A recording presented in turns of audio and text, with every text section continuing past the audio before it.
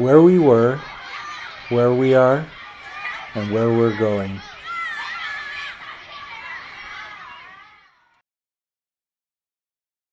I'm Annette Abercrombie, actually Annette Cook Abercrombie. A lot of people who are my age will know me as. And I want to share some of my memories and the history of the early days of Todd School. My older sister went to the old Altera School, but my age group were the first ones that actually started here in first grade. And that summer before, we had a little kindergarten, and it was just for 6 weeks. It was a lot of singing, play, and of course we had our time on the carpet where we had a towel and we would lay down and for 20 minutes and listen to music. So then we started school that September, and so we were actually the first class to start and never have gone to Altera and start through Todd. Some of my best memories are our Christmas programs and the May festivals. We always had a May festival and there was a lot of dancing. My first grade was a mixed grade. We had some students from first grade and some that were in second grade in that classroom. And we had what was considered probably by many, what back then a spinster. Her name was Miss Richards. Second grade, I got a teacher that was always really special to me, and her name was Miss Lopez. She was Spanish, and she just seemed to enjoy us so much, and she taught us some Spanish dances, and we learned to sing some Christmas songs in Spanish, and for a long time I could still sing those songs because she had taught us those. Actually, we were the first group of kids to start the West Junior High and never go to Altera also. So we got to break out the brand new schools. West Junior High had sports programs. The boys and the girls teams always did well.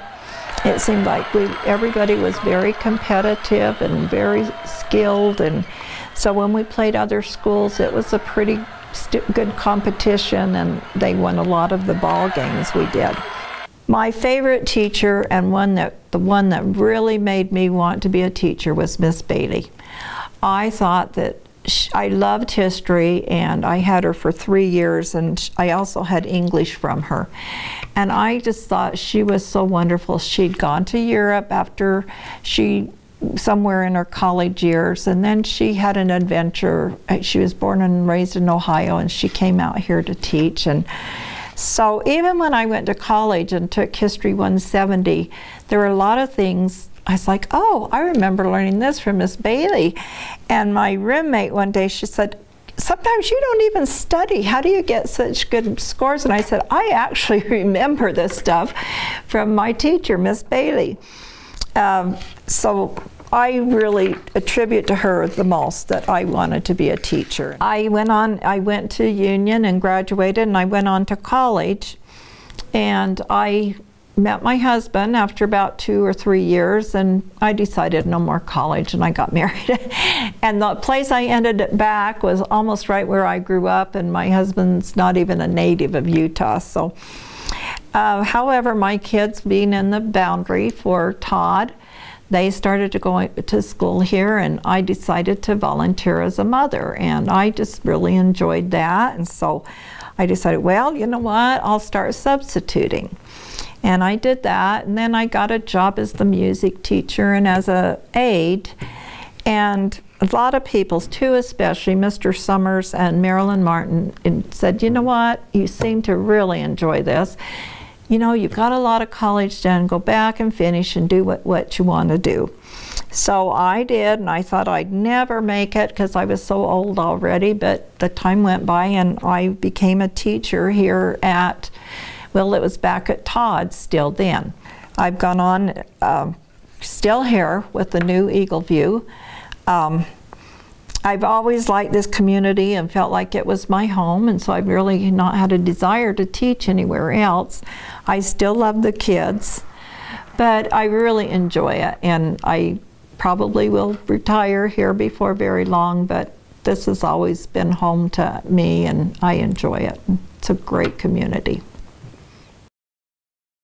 Okay, my name is Forrest Kutch. I was born and raised here in the Uinta Basin. I attended public schools, Todd Elementary, West Junior High School, 1 year at Union High School. Then I left the area to attend a private school. I have very fond memories of the elementary school, Todd Elementary. I remember my first teacher, her name was Miss Richards, and we always called her Old Lady Richards. She was very strict, very firm with us. And when you're a kid, you don't understand that. You tend to judge a person as being mean or something, when in fact they're just trying to do their jobs. And working with children is always a challenge. And she was that way, but she was the ultimate professional teacher, because she really did teach us a lot, and she just didn't put up with any nonsense, and so she demanded good behavior in the classroom, and if you didn't respect that, you learned quickly to respect it. But in the end, I have very fond memories. I think she influenced me the most of all the elementary teachers. At Todd, I remember the Ossams, and Miss Guzman, and Miss Rollins. These were good teachers. These were good people. The festivals, the freshman frolic at West Junior High School, bring back fond memories. It was kind of an interesting school because it was about 50-50 Indian and non-Indian in attendance, and we all pretty much got along. There wasn't a race barrier. In fact, I never really felt any racial tension until I got into junior high school, and then it was very subtle, very covert, not overt. I think any of the racial tensions mostly existed on the east side of Uinta School District, having to do with school policy and politics. But as far as the west side schools, both Todd and West Junior High School, the teachers did the best they could.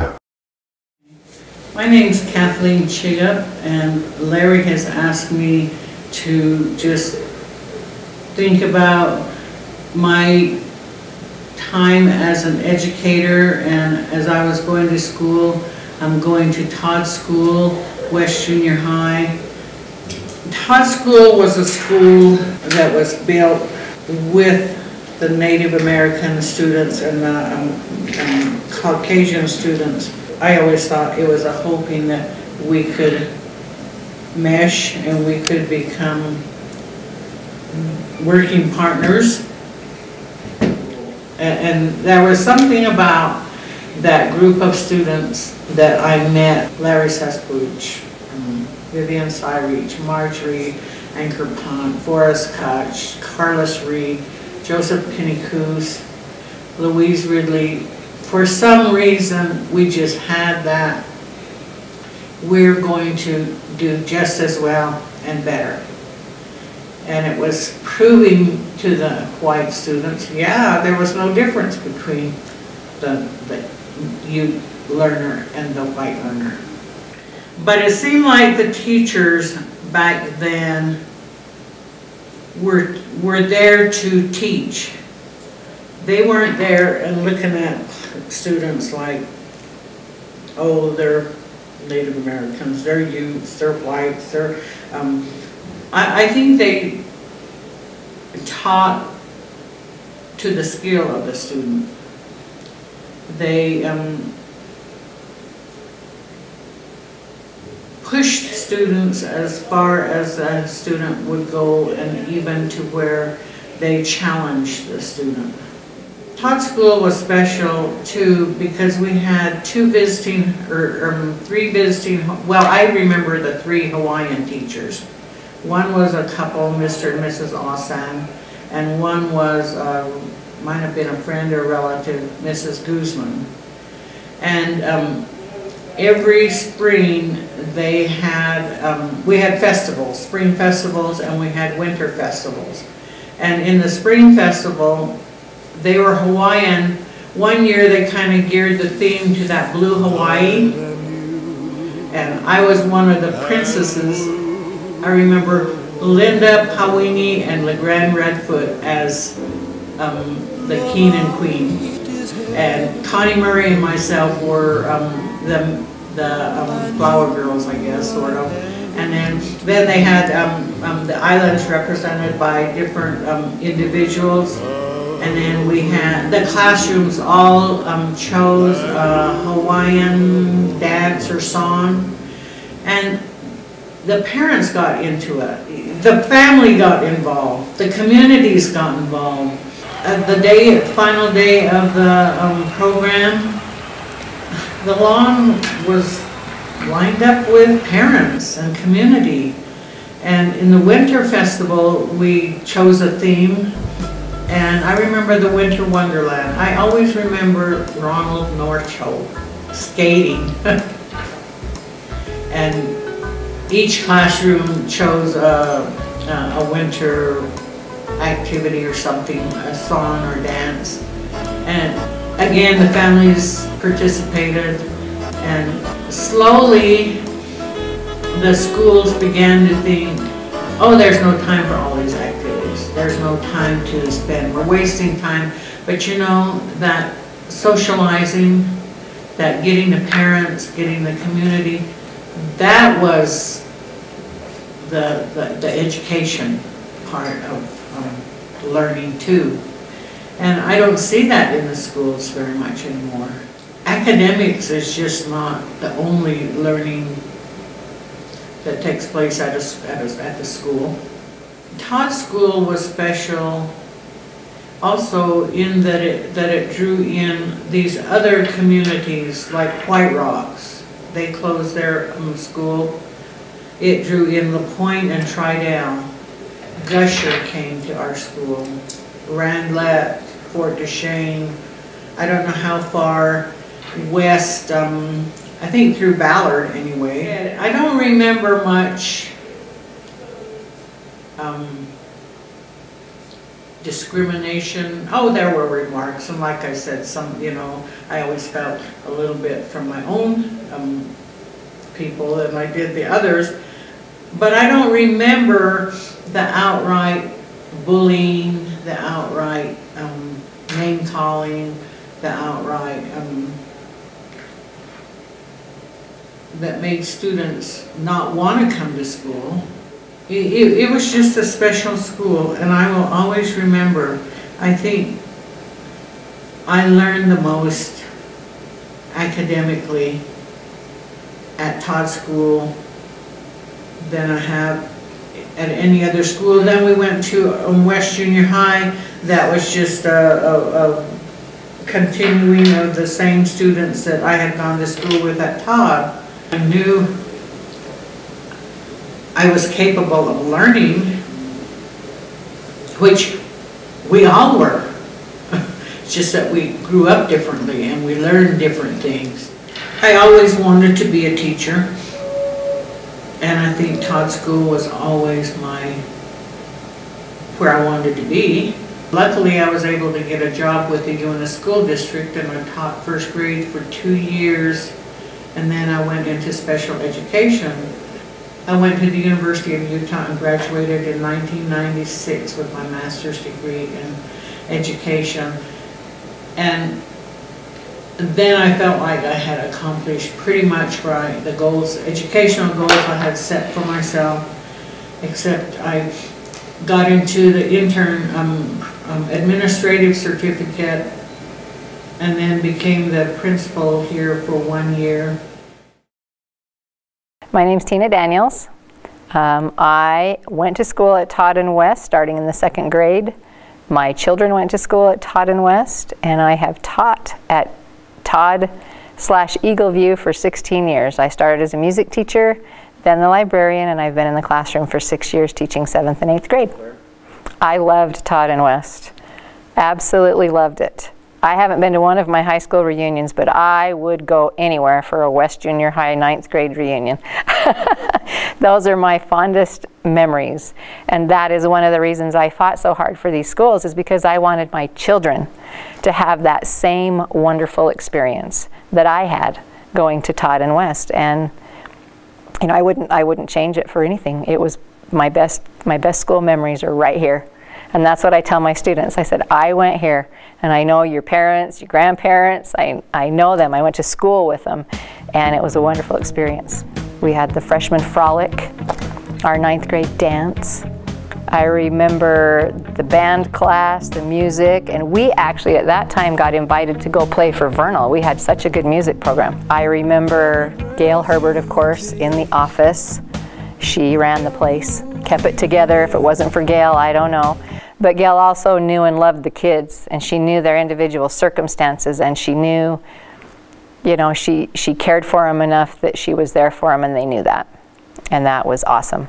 I remember Mr. Jorgensen in the library and his photography classes and being on the yearbook staff. At that time we had football, we had basketball, volleyball, cheerleading, drill team, the whole thing. I was student body president my 9th grade year. That was a lot of fun to do that and interact with the kids. Oh, Mr. Coleman and Mr. Davis. Guy Coleman and Ace Davis. I remember their classes. Ace Davis had a totalitarian government class, and I remember he made us dress in white shirts and Levi's, and we had to memorize the law, and if we didn't, no curly hair, nothing.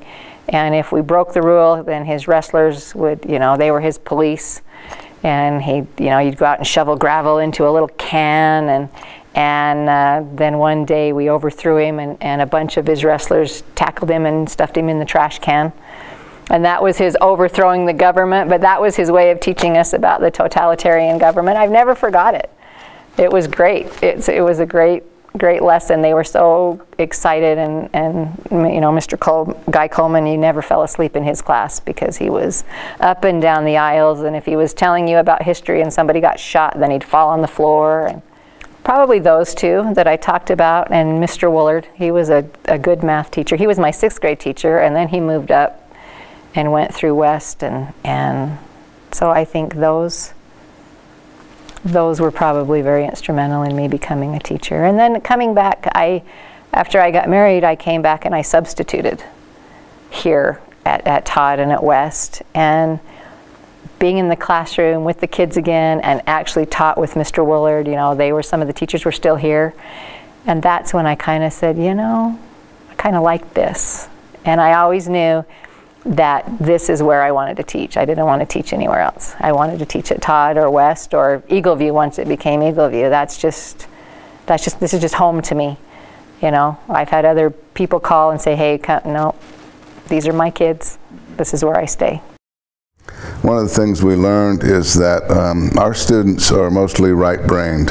We're not really a scientific people. We operate mostly in the arts and in the healing arts, and then later on we transition to scientific learning. It's not that we can't be high-tech people. It's just that a majority of our people lean more in those fields. We'll always have about 10 or 15% of our kids that do well in math and science, but the majority of our people are in the other areas. I always felt that, in fact, I was one of the few that supported us having our own school district because I was hoping to influence the policy to change the curriculum to make it more conducive to our students, but that didn't work out. And I wanted our people to have a greater say, a greater voice in education. We've never really had a voice in the school system. I don't think we've had one person elected to the school board, and that's very unfortunate. So we need to work on that. I'll just say the first superintendent, he was very old school. In fact, he was back in the antebellum days because he really didn't think too much of Native people. He was very prejudiced, narrow-minded, and he basically was one of the people who influenced policy to keep most of the money on the east side of the school district. He was one of the people, and also his successors, who constantly discriminated against our students by encouraging the best teachers to stay on the east side and sending the less productive teachers to the west side. That did happen. That did occur. One of the things we did that made a big difference, I think, or contributed to improvement, was we learned about teacher training programs that were being operated by various tribes throughout the country to try to improve education. They were contracting with colleges and universities to educate and train teachers for schools attended by Indian students. We were successful in getting a grant under the Department of Education. We first contracted with Brigham Young University's elementary school program, college program of education, and they did a good job. In fact, over the 4-year period, 5-year period, we were able to graduate 8 of 10 students, and that was the highest achievement rate in the nation.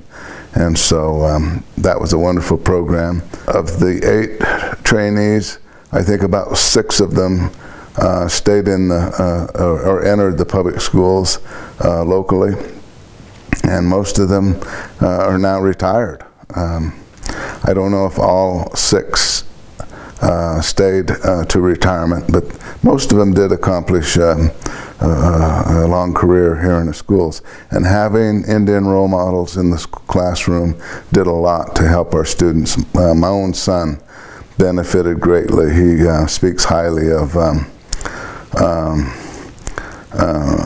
Mrs. Thompson, Gloria Thompson. She had a married name, Aragart, but he always called her Teacher Thompson, and she taught him a lot and inspired him. So she was one of the Indian teachers trained in our teacher training program. So that was one of our accomplishments. We also started up the Johnson O'Malley program, which was discontinued before I got on board. We started it up again, and we hired teacher aides to provide some tutoring assistance in the schools. I think that program has continued to this day. But I will have to say that Eagleview Middle School has made some changes. The Uinta School District has, my understanding, made some commitments to upgrade the program, and there are some results to show that the students are doing better, and I'm happy about that. But again, I have to say this, the teachers that did come to the West Side, they did the best they could. And some of them, in fact, were some of the best teachers in spite of that attitude. We still had good teachers. So in the end, I have fond memories, and I feel that I received an adequate education, in some areas a superior education, because some of my classmates and peers have gone on and done well in this life. They've accomplished great things. I've been involved with the school since forever. As soon as my children started, then I became a member of the PTA. Chris White and Shar Padilla grabbed Virginia and I, and we became part of the PTA, and so we've been involved in the school since then. We've seen lots of things. If you're going to look at the history of Todd and West and Eagleview, you have to go back to when it was Todd and West before LaPointe Elementary was built. When they built LaPointe Elementary and took those students, then West was still the school for those students to come down to for their secondary education. As we looked back in the history, we tried to find where that changed, where the school district made a specific decision to bus Tridell and LaPointe to Vernal. We couldn't find that, but somehow that started to happen. And so students started to be pulled away from West. And with the declining population, it started to lose programs, started to lose opportunities for the students, because the money follows, the WPU follows the student. And so that's kind of when the struggle started, especially for West, to keep afloat, to keep programs going. Todd saw some of that as more students left West. then and went to Vernal, more students pulled out and decided to go to Roosevelt, and that caused a further trickle and decline of students for programs. At some point, the school district, I believe, was offered to the tribe at one, but the school here was offered to the tribe at one point to see if they wanted to run it.